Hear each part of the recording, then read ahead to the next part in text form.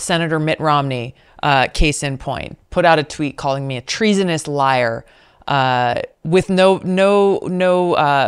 obviously saying that I was, a traitor and a Russian asset or a puppet or whatever it was.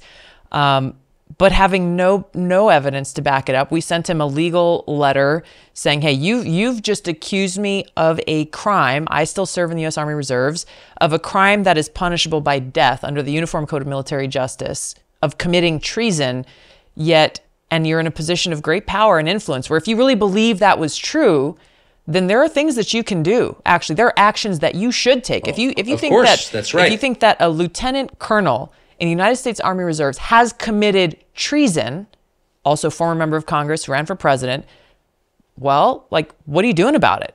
What are you doing about it? Yeah, come Nothing. Arrest me. Exactly. But send the cops to my house. Exactly. Absolutely nothing. Had no response publicly or privately to our legal letter demanding, hey, you've made this statement, back it up if you really meant it.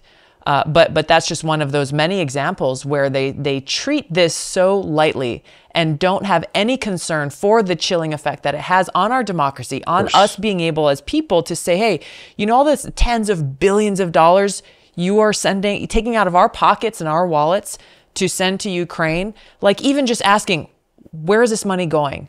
How is it advancing the interests of the United States? How is it advancing our own national security interests?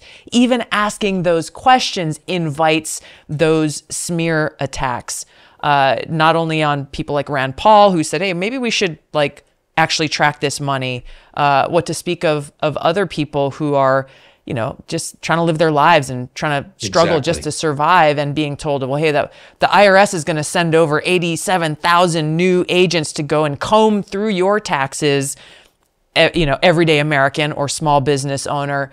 But how dare you say that we need to hold Ukraine accountable for all this money that we're spending and sending them?